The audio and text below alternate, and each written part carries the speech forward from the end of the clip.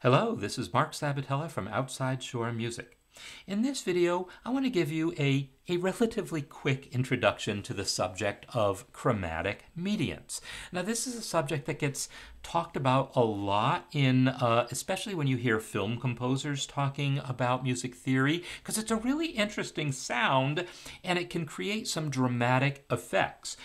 Now, to be honest, I'm not as interested in all of the theory that one could try to build around this concept. I want to show you where this concept comes from, what the sounds are, and then, you can do what you want with it.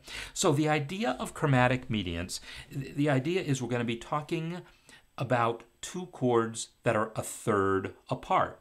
And there's a lot of variations on this idea, but specifically we're going to be talking about here two chords of the same quality. So two major chords or two minor chords that are built a third apart. And the thing that's interesting about this is if you do that, you will discover those two chords can never come from the same key. It just works out that way. If I take a C major chord and I go up to play a major chord a third higher, that's got a G sharp in it, right? Not in the same key. Or if I play this major chord, it's got a couple flats in it, right? Not in the same key I started in. Same if I go down a third. If I go down to A, I have the C sharp. If I go down to A flat, I have the A flat and E flat. So if I go up a third, whether it's a major or a minor third, or down a third, whether it's a major third or a minor third, I'm going to end up with notes not in the key. There's another interesting thing that happens is there's going to be one common tone. So when I played the C followed by the E just then, I did it in root position. But if I do it using, inverting these notes, coming up with a voicing that has good voice leading, like going from C here to E here, I got to keep the common tone E. And same if I want to go from C major to E flat, I get to keep that common tone G. Or going from C to A, I get to keep that common tone E. Or going from C to A flat, I get to keep that common tone C. So they're going to give you two chords that come from two different keys. They have the same quality to them, but they come from different keys and have exactly one common tone between them. And this can just, create some interesting possibilities for creating melodies, for creating just kind of string pads. Just imagine these being some tremolo strings. And just to create some sort of soundscape involving those two chords. Now, when you do it with major chords, there's one sound. To me, what's really interesting is doing the same thing with minor chords, because these sounds get really dark. Let's check this out. Here's a C minor chord.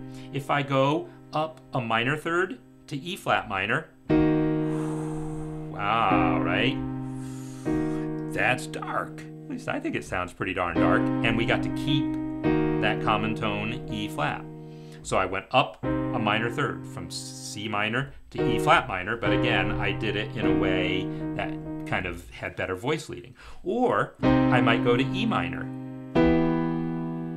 And this is also dark, even though we're actually kind of we're going from a flat key, C minor, with three flats to E minor, a key with one sharp. We're actually kind of moving in the sharper direction on the circle of fifths, but the fact that they're both minor chords still makes that combination sound very dark. And so you'll definitely hear composers playing with that pair of chords. Same thing if we go down a third. C minor to A flat minor.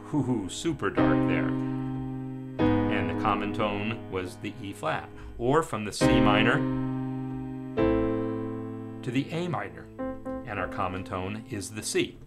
So I personally am not interested in reading a whole lot else into this, other than that it's a really interesting way of giving you a pair of chords to kind of play around with that have an interesting pair of relationships, that they don't come from the same key, but they do have a common tone.